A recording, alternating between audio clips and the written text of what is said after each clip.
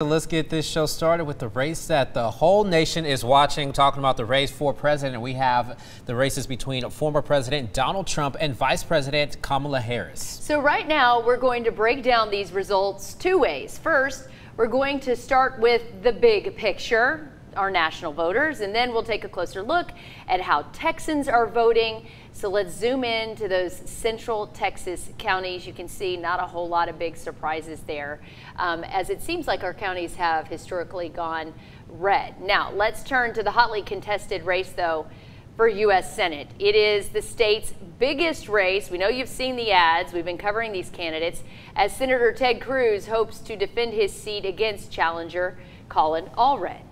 Now we know that Senator Ted Cruz is running for a third term and another 6 years in Congress. In his previous re-election run back in 2018, he went head-to-head against challenger Beto O'Rourke. Now that race had a lot of national attention, a lot of eyes on it. Democrats, they were honestly hopeful that O'Rourke could unseat Cruz. And for part of the night, well, O'Rourke, he was leading before rural Texas started to pour in with their votes. We know historically Democrats vote early and Republicans historically do vote on election day. But you're probably wondering right now, why are we talking about this? Well, this is all for context on tonight's results and why political analysts from around the nation are closely watching the Senate. So we know that in 2018, Cruz, he won with 51% of the vote, while O'Rourke fell short with 48%. As you're taking a look here at your screen, you can see that the pockets of blue are in the major populated areas. That is including Dallas as well as Houston. We know Harris County did go blue, as well as the Austin area and San Antonio. Even along the southern border, as we're taking a zoom in, you can see Travis County.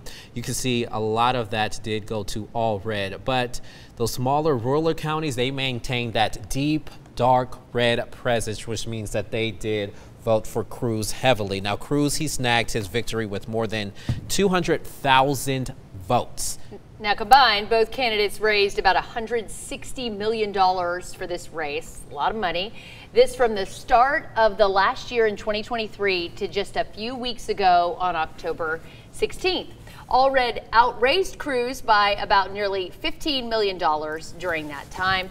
This, according to our partners at the Texas Tribune, just trying to give you a little bit more background information on the candidates and their campaigns as a whole, which tracks data from the Federal Ethics Commission.